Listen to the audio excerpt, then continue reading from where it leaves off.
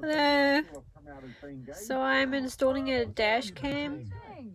It's a mirror one, so have a look. And I had some problems with it. I don't know if you can see. So what I've done is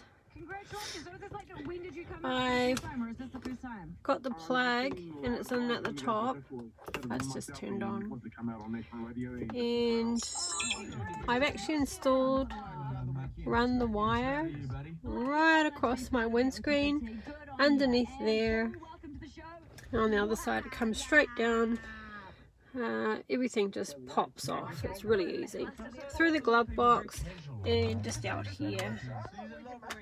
And then it plugs into my USB. The only problem I've encountered was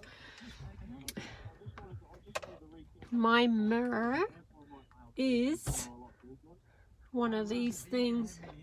It's got a ball and this thing is just too heavy, so you know, it's great camera quality, it's great everything, so it requires an SD card, a little micro one.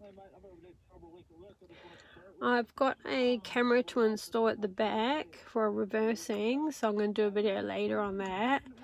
So the best way to fix this problem is, I've tried everything. I've tried stuffing stuff in there, but it just doesn't work, is to get a rubber band. Just an ordinary rubber band.